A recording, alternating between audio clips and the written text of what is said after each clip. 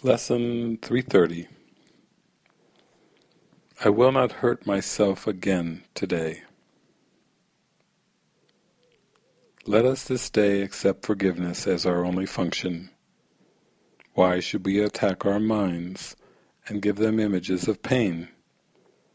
Why should we teach them they are powerless when God holds out His power and His love and bids them take what is already theirs?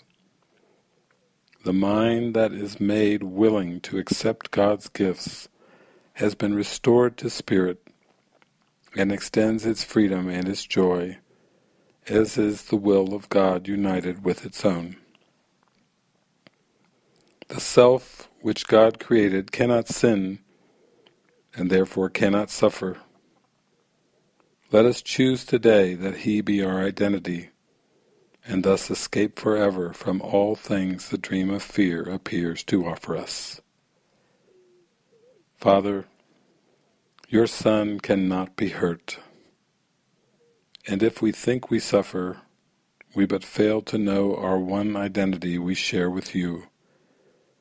We would return to it today, to be made free forever from all our mistakes, and to be saved from what we thought we were. Amen.